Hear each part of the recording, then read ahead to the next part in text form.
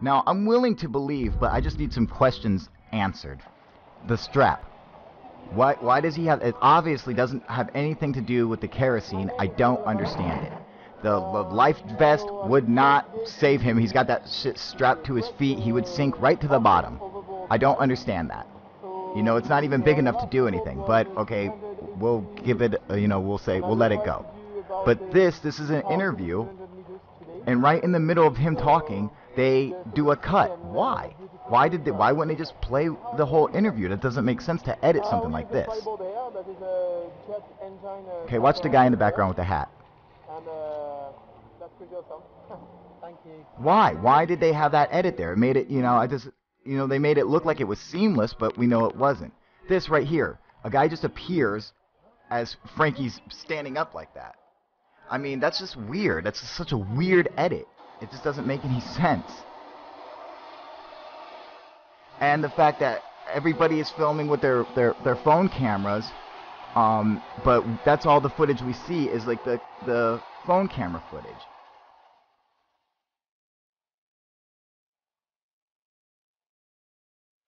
Because who's ever filming this right now is not a professional photographer, journalist, or anything like that. It was not well done at all. So I don't know what camera that was off of. And they wouldn't have filmed the other cameras in the scene. Okay, so this is the Guinness Book of World Records video or whatever that they released. Okay, so he comes in, he lands. Right there, he broke the record. Okay? That's it. He broke the record right there. Everyone's cheering for him. Right? Okay, so he's like, okay, I'm going to do one more. Just, do a little roundabout and show everybody. Okay, so he goes up, and it looks really convincing. I mean, I want to believe it.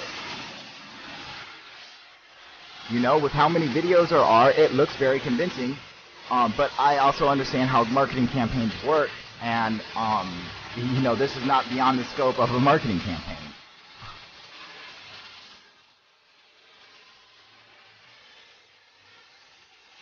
Okay, now he comes back in for the landing. So this is the second time. He just went and did his little victory lap. Because he's not getting it right here, because he just got it a second ago.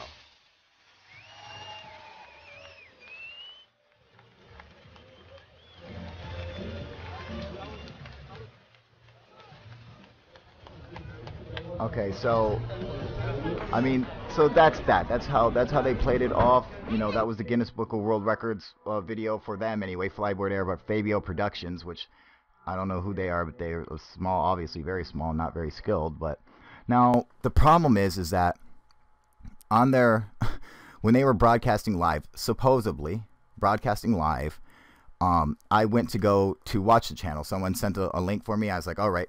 So I went to go watch it, and I set my screen recorder on and everything, and to watch it go live. But as soon as I got there, I knew instantly, excuse me, that it wasn't live, because they do not have the live stream app. It's not on their Facebook page. So that's something that's, that just, you have to have that because I in fact do have it. So I can broadcast live. These guys did not have the live streaming, the application that you need to broadcast it live, because we can search every live stream through the live stream app. So anyone that has a live stream, that's how you can go and search it and you can watch it live. But these guys don't have it. In fact, their videos were just straight up just posted videos. You can check the metadata on them. They're just posted. They weren't live streamed. All right, so I'm on the Facebook page where they had the live video. Okay, supposedly. So we can go and prove it right now 100%. So we here, see, I can check the data on anything in here. Right there, we go to the video. We check the metadata. Auto preload. It wasn't streaming live. So 100%. I'm right about that. So I just want to know what the deal is. Why did they bother lying? It doesn't make any sense. They should have just been straight up. That's other than that, it just makes everything more fucking confusing. There's no doubt about this. Okay, I'm 100% right on that. You can see it right there. But I don't know. How does it make sense? It doesn't.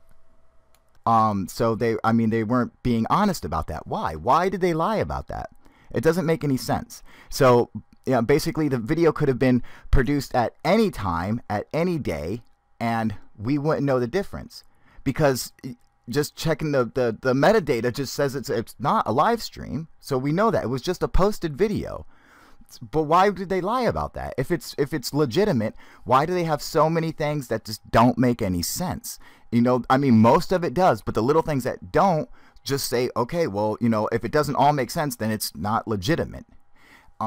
If everything made sense, then it would be considered legitimate. We wouldn't be questioning it. But why do so many people question it? Why does every website that puts out an article by them question whether or not it's a hoax? Because when you do something, if you make a new product, they don't question whether or not it's a hoax unless it's, you know, completely unbelievable, and then that's when they do. And it's known that companies have been using the hoverboard thing to promote themselves for the past couple years now. It's a very popular thing to do. So you can't, you know, it's how could you not be skeptical of it? Especially with all the edits and even the articles. People are giving me links to articles where the articles are questioning whether or not it's real. Why? You know, it doesn't make any sense. Now, if this was this is the live video where, you know, when you first watch it, this is the very first video that they that got uploaded. So during the live event, so since the supposed live event, this was the very, very first video. The very first one. So if this was live, then this is him breaking the record, and that's it. Okay, that was it. This was his, because this was live, so no other shot could have come first, right? Right, because it was live. So this is him winning it, breaking the record.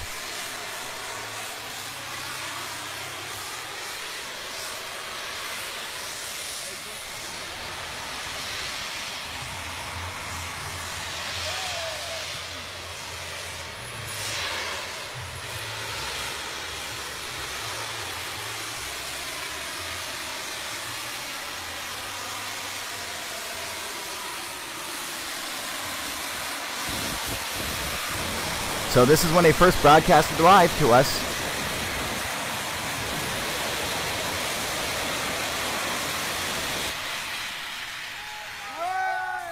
Okay, so what I don't understand is if this was the live event, if this was first, the guy hosting the camera, the guy who's hosting him right there, why did he come on camera and say, here we go, it's live, here we go, he's coming? Why did he do that if he had already landed once before? Does that make any sense? I mean, it's like if he had already landed, got up, and done a little victory lap, why did the guy pretend like or act like that was when he first landed? You know, why did he act like that was the live shot? Why didn't he say, oh, you guys, he already landed once, this is just his victory lap? He got in front of a camera like, yeah, this guy, he just did it. But that's not true. Apparently it's not, because of the other videos.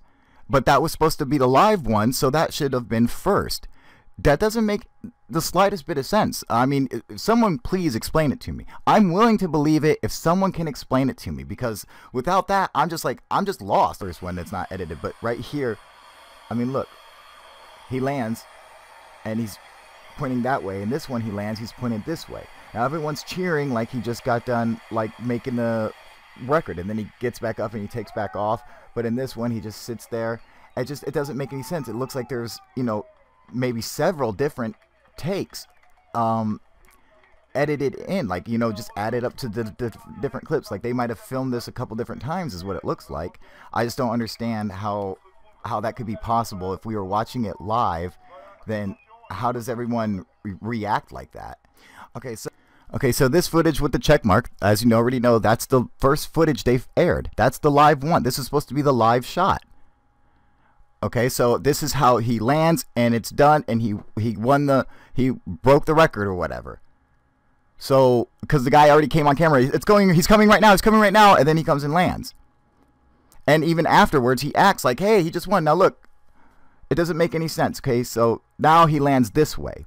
That means the other video, he had already, it basically proves that he had already landed once before, and then got off and then flew around again, and then landed again. Well, I mean, so he's just like, they broadcasted live, and they're like, "Oh yeah, we're sorry, we didn't catch the original landing. Like, we missed that. We're sorry." Or, I mean, nothing. It doesn't make any sense. I don't understand it at all. This guy comes straight on camera like, "Hey, yeah, here he comes, like, but if he, no, he doesn't. He already landed once, and he got up and flew around again, and then landed again, and that's when you said, "Oh, here he comes, here he comes." But it's like you already knew he landed once. Why wouldn't you have showed that first? If that was a live event and it was a Guinness World Record, doesn't that make any sense to anybody? I mean, how is that credible? How is that believable? It's hard for me to believe. If someone can explain what the problem is and how it could be so confusing or messed up, I would love to hear it. I'm willing to back up that the hoverboard is real. If someone could please explain that to me.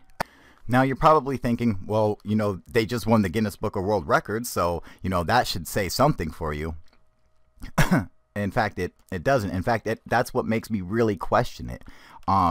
Because that's I don't know how many people know this, but they are also a marketing brand, and companies use Guinness Book of World Records to market their brands all the time. Now, if you go to their business solutions, you can find out all the information on it.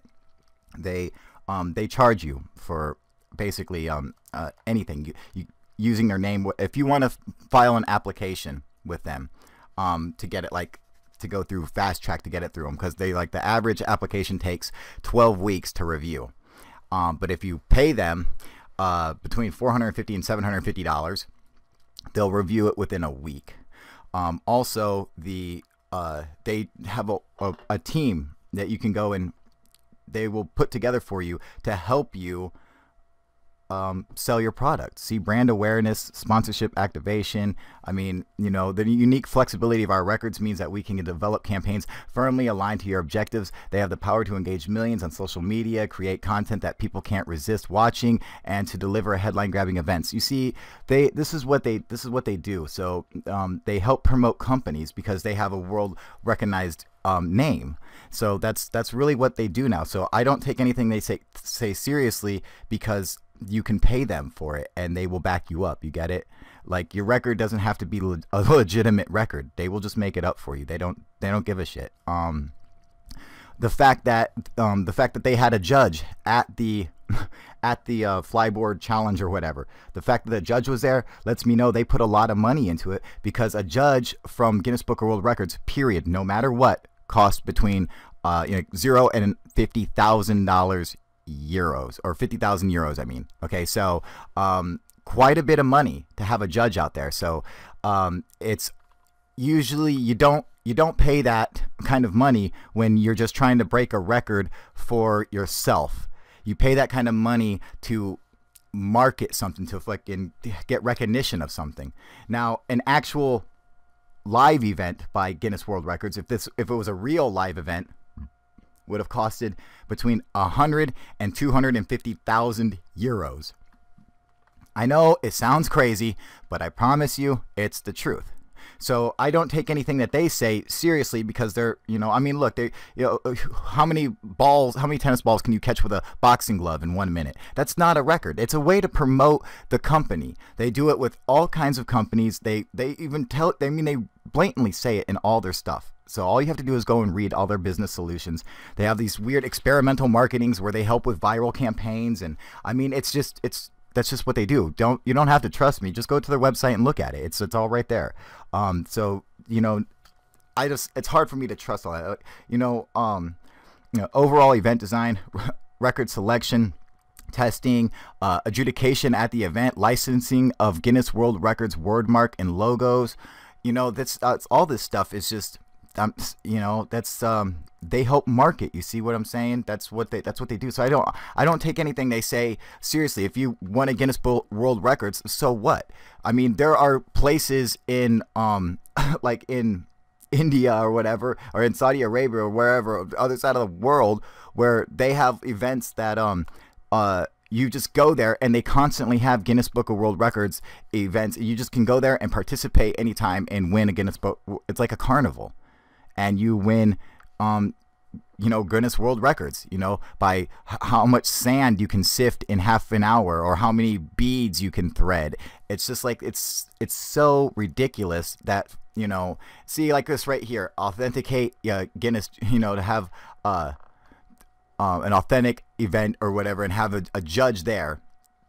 You have to pay for it. See, this website is a place where you go for when you're trying to get exposure. They will help you find different types of media to help you. So all the big marketing people, all the people who do all the media and try to get products noticed and stuff, you can go on here and find all of their information. And so this is like their information on Guinness World Records doing it. So I mean, they have some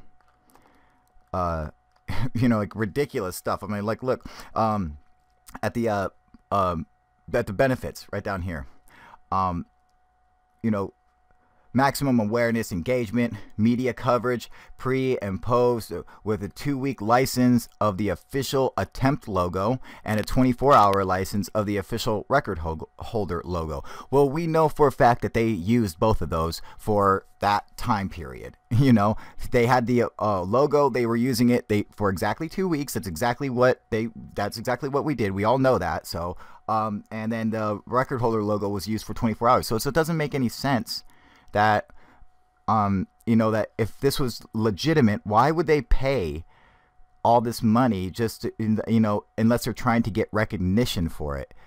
It wasn't because he was seriously trying to break a record. You know, obviously, if you're breaking a record by 10 times, is that really a record in the first place? I mean, the record you brought before, is that even legitimate? You know, it's like, well, you know, you know, can he go? He can't go any further than that. That's the farthest you could go. Couldn't he just fly any further? No, you know. So the next hoverboard has to fly 3 miles or 4 miles. You know, until you get a plane that just flies around the earth. It just doesn't make any sense as that to even be a record. They already created a record for Flyboard before. You guys might not know that, but this isn't the first time that Flyboard worked with Guinness Book of World Records. See, you can see right there, you know, can I invite a judge? Okay. Yes, our record adjudicators travel the world to provide on-the-spot verification of record attempts, and you can hire a judge to attend your attempt. Inviting a Guinness World Records adjudicator is a paid-for service. Okay, so you have to pay for them, period. It's like, and they are very, very expensive. They're not a joke. I mean, so when people pay for a judge, it's because they want attention. That's why. So like, marketing, you get it? You see, Flyboard has already had to deal with Guinness once before, and Guinness basically didn't do anything for them because I believe they didn't have the money to actually pay for it. They were trying, you know, because they are so ridiculously expensive, but they're such a huge marketing campaign. So you can see right here, I'll start it over so you can see what these guys are talking about. This was an event that took place in America, okay? Let's see here. On right there. He's one of our favorites. He's the second place North American. Woo! He's the second place North American Flyboard champion. So he was up there on the podium with Damon Rippey. He's from Utah. He's from Utah, Ogden, Utah. He always sports the hat. He's super talented. And one of his fine moves is doing a cannonball from 40 feet in the air. As you can imagine, it probably doesn't feel the best as well as flips. That was for me. Thank you, Jordan. Spraying us on the side. So it'll get louder and louder as the day progresses. We're going to be streaming from you guys for probably the next 30 minutes at least, and we're going to start to try to get this thing going. Hopefully we're going to be right in the middle of everything. Flyers all around here. And we couldn't actually get Guinness Book of World Records to attend. It wasn't a big enough event, but we're going to show video proof. We're going to submit it. They actually made a specific category just for us for this specific event. And so that's why I think a lot of people gathered here to come hang out and have a great time. So as you can see, that was the case. The Guinness World Records wouldn't even come out for them, but probably because of money. They set the record for the most flyboards in the air at one time. They just made up a category for them. So see, that's what they're willing to do, but all of it costs money. None of it is you know, free, because it's marketing, it's advertising. Right here, advertising solutions with Guinness World Records Live. I mean, this is just what they. It's just what they do, you guys. So it's like I can't take anything that they say seriously, but I am willing to believe it if I could just get some answers to something, because it's like I feel like you know, we're getting played, and I feel like we're getting played for fools for a marketing campaign, which is it's no big deal. I mean, it's not like, you know, people are like, oh, it'll hurt their reputation. No, it won't. It'll help their reputation. Companies do it all the time. Samsung did it. Michael Bay did it. I mean, Microsoft does it. Everybody does it. So it's not something that was going to destroy your company. I mean, you still use Microsoft. You still go and watch Transformers, right? And they have all done these fake viral campaigns and stuff. So I mean, it's I just need something a little more to go on, because as of right now, it just seems so. It just doesn't make any sense. I don't buy it, you know? I mean, I want to believe it because it looks so fucking neat. It looks so cool. But I mean, I realize, you know, even on the scale for viral marketing, their scale isn't even that big, you know? Like, having a bunch of people come out is not a big deal. Having a bunch of people film stuff is not a big deal. I mean, it's something that campaigns, it's a campaign. They do that all the time. It's, you know, I mean, it's nothing unusual. It's not unheard of, and it's pretty normal in the marketing world. But I mean, I want it to be real. So if someone can just answer those questions, the questions about, like, you know, the so-called live event. I know it wasn't live. It just, I mean, why have all this stuff in there that doesn't make any sense? Why have all this deceitful stuff? It doesn't add up. I don't get it. I mean, why not just be serious about everything and say, hey, this is the deal, you know? He already came and landed once and we didn't show it to you. But instead he gets out in front of the camera and acts like, oh, hey, here he comes live. Yeah, but no, he didn't. I mean, did he? How do we know? We don't know the difference, because it's like they already lied to begin with, saying it was live when it wasn't. How did they run a live stream on Facebook if they don't have the application that allows you to do it? That doesn't make any sense. They have the, you know, how does that happen? You know, it's just too much, but I'm willing to believe it. I really am. But if, you know, I mean, someone just got to come help me out. I mean, I know there's plenty of people out there who are fucking pissed at me for saying shit, and I completely understand, because, you know, I debunk shit myself. If it's real, I want to back up the truth. That's what matters. Okay. That's what's important is, and if I can admit that I'm wrong. If I'm wrong, well, then I'm wrong, and I come out as a man because I have honor and integrity, and I would say I am wrong. I fucked up. I made a mistake. You guys are absolutely right. I fucking, you know, I just didn't know. I didn't have enough information, and I believed something that was in fact not the case. And I can do that, no problem. But I got to have something else to go on, because just like all the other website companies out there that are, you know, following the story, they all still question whether or not it's real. Well, why do we all question that? Why is everyone like us saying, hey, there's something up with this, something's fishy? So I mean, I'm willing to go with it, but someone, I mean, throw me a bone, give me something, tell me how that makes any kind of sense, you know? Like, I mean, I don't understand it, you know? There's like, can't we get him to do like an actual, like, live, you know? Can't he just, you know, come on Periscope or Skype live to somebody? I mean, it just doesn't make any sense, you know? But whatever. But all right, you guys, thank you.